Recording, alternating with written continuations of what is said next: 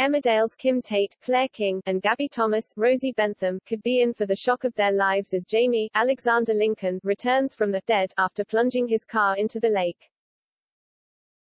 As soon as Jamie crashed his car into the depths, fans have been convinced that the apparent sudden exit has more to it than meets the eye. And, suffice to say, the car was dredged from the lake, with Jamie nowhere to be found.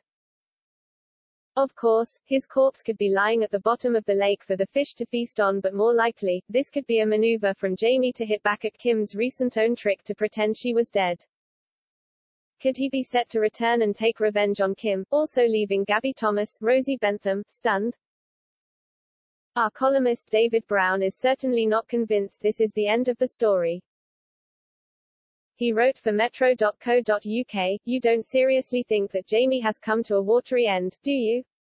Any soap fan knows that characters never perish when they take a plunge. We were told not so long ago that the Tate's power play had the potential to be depicted over years rather than months.